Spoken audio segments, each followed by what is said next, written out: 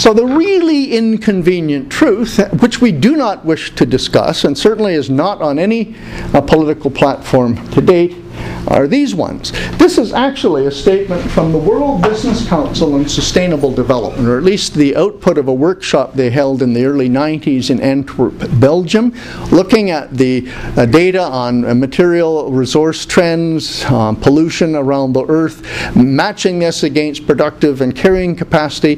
That workshop concluded that in the industrial world, reductions of up to 90% would be required by the middle of this century in order to enable necessary growth to occur in the third world and to keep the whole within the carrying capacity of the planet. So this is now a version of what we call contraction and convergence. We in the rich countries have got to slow down, in fact reduce our consumption to create the ecological space necessary for the deservedly, those who deserve to grow so that they can come up to a decent standard. Keep in mind there's now officially 1 billion people on Earth who are malnourished, another 2 billion who don't get sufficient, that's calorically malnourished, and probably another 2 billion who are deficient in some dietary standard or other. So we don't notice because we've always had plenty in this resource-rich part of the planet, but the fact is that half the people on Earth are still living the Malthusian dilemma. We should be designing a smaller, equitable, steady-state economy that maintains itself within carrying capacity. This is not difficult, is it? The concepts are easy. The getting there is the difficult part because of the conflictual nature of the human animal. Now, many people are horrified at the thought that we would have to shrink. But there's plenty of evidence to show that this shouldn't be a problem if we really were an intelligent species. Here is a graph from a book called The Loss of Happiness in Market Democracies by Robert T. Lane.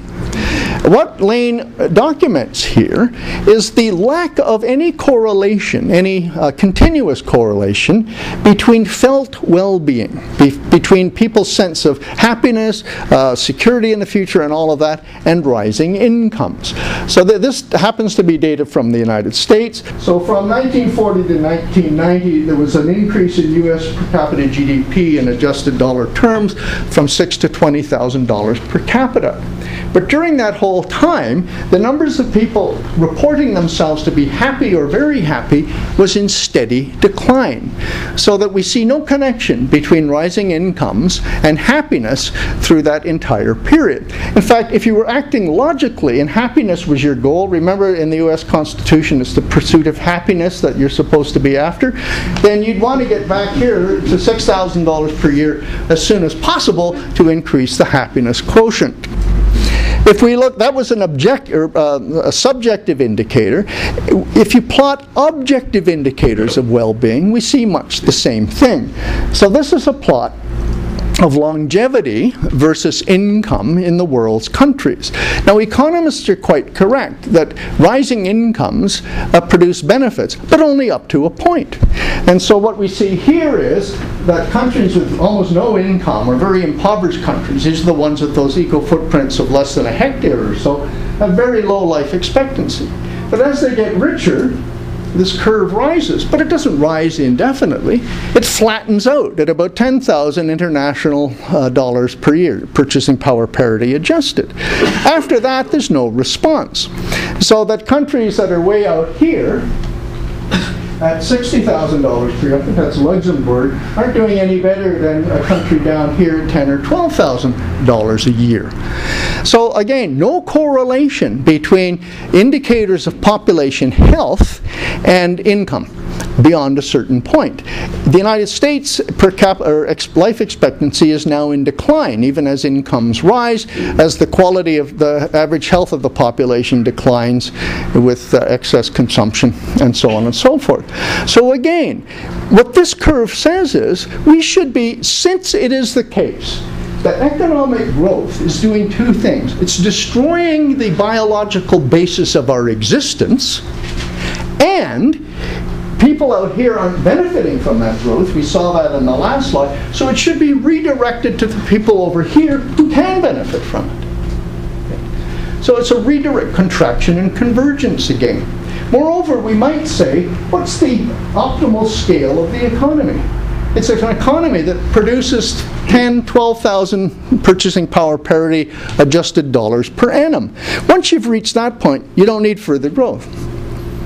You should work half a week and go home and play with your kids for the other half. Or go sailing, or cycling, or take a walk. Meet your wife once in a while, or husband as the case may be. So there's lots of room here greatly to improve the quality of your life, even as your income drops, without for a moment changing your longevity, life. We've done this with infant mortality rates, post-operative survival. A whole array of indicators remain very high, even if we lose 3/4 of our income. So when we talk about reducing our footprints by 80%, that would mean coming from here down to here with no change in the quality, the objective quality of our existence. That's not such a bad deal if in the meantime you help out a bunch of impoverished people. Remember, we're compassionate, right? And we stop destroying the planet. Hey, that's a good idea. So, question, what would an intelligent species do? It would start talking about the optimal scale of the economy. What is the appropriate level of consumption to maximize health? To maximize the capacity of people to self-actualize, to use a yuppie phrase of a few years ago. Well, we don't ask those questions because we're all caught up in this incredible scramble to hang on to the jobs we've got and compete other people out of the planet and keep working ourselves into the grave. So the good news is we actually could, and we have the technology to enable that 75 to 80% reduction while actually improving the quality of our life. The bad news is we don't act. Privileged elites who have the greatest stake in the status quo, those who will defend their political positions because they're operating from the reptilian brainstem, the wealthy who use the wealth as see, social status is far more important than the absolute quantity of wealth, but we'll defend that status to the last, okay? So that we don't act because the people in power have the most, they think, to lose by so acting, and they're the ones who can literally control the levers of power. The rest of us have been conned into participation in this insane suicidal path, right? We are the most socially engineered generation on the face of the earth. And every year, hundreds of millions, no, billions of dollars are spent to entrain you in the consumer cycle of unhappiness. What is advertising designed to do? To make you feel miserable about the car you bought last year, about the computer you have now that doesn't have like Vista. You're lucky. About you see what I'm getting at? We plan to make ourselves unhappy. I think the advertising industry probably hires more psychologists who are figuring out all the time how to make you ashamed of your house, your car, your wife, your kids, and whatever else, so you can buy your way into the happiness that you might have. So we bought into it, lock, stock, and barrel. Unfortunately, we're not even aware of this. You see, it's programmable. We're programmable, and we're not even aware of it. That's the irony of it all.